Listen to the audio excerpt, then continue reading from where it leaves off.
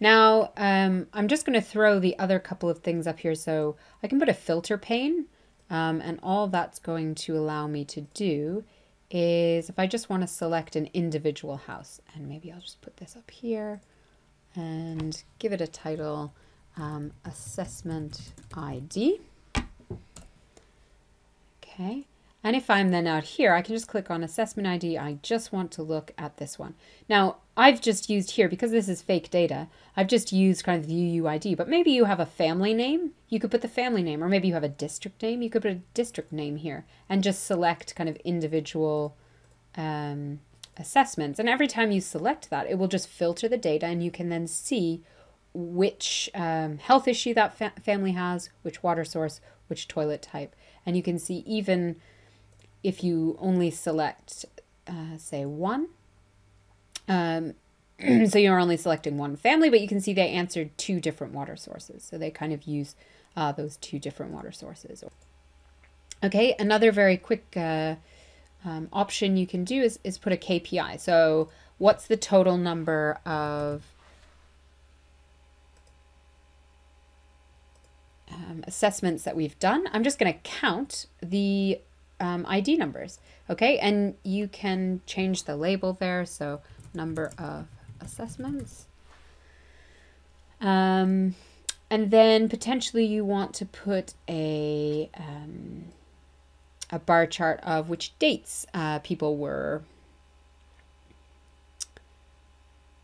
assessed. Now I'm going to show you, if you choose start, so that's when each assessment was started. And if you do start count, okay, now it's going to look like a mess, and it is a mess. So in ODK and Kobo, it doesn't just take the date, it takes the date and the time zone. So you have these crazy detailed timestamps, okay? So when you try to put it in Qlik, it looks like this.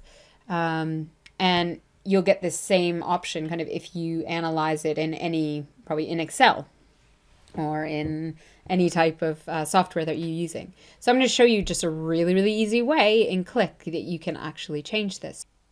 So what you want to do next is come back into your script load editor, where you have your pretty simple load script here where you're loading start, end, toilet, hygiene, health, water source, UUID.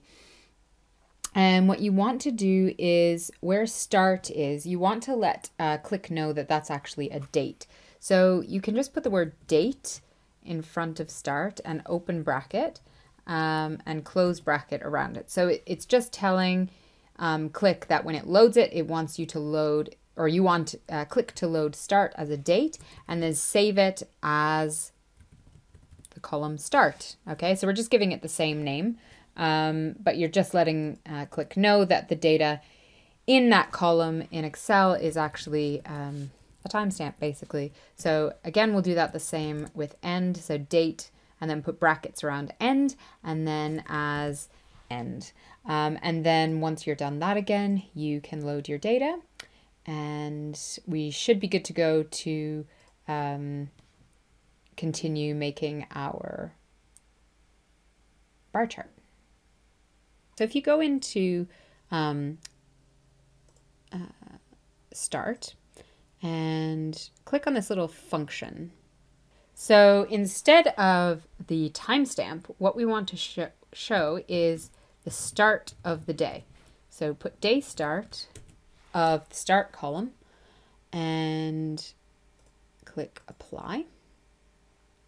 And all that's done is it changed all of the dates into 12 a.m.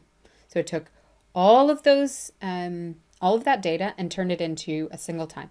Now, I don't like it coming up as a timestamp because you can kind of see that when you go here, these just look like really ugly timestamps and dates and everything. So you can also very, very simply just change that to a date. Okay, so we're going to turn this whole thing into a date with the expression day dash month dash year, and say apply. And all of a sudden, we just have a very nicely arranged date. Now, the way I want that sorted, I don't want it sorted like that. Actually, I just want it sorted chronologically. So you can literally just drag and drop. I want it to be chronologically in order of date. So you can kind of see the sorting is auto, but you can sort alphabetically or sort numerically. Okay, but if I sort alphabetically, I'll just leave it on auto. So it's just sorted by date. So we've got the 9th of May, 13th, 14th, 15th. Likewise, in here, I could also sort by count. So these look a little bit neater or cleaner. Just arrange them so that the biggest is on the left. So you can sort them very easily. Okay, so we have date of assessment. Here, all right. So our dashboard is looking actually quite good so far.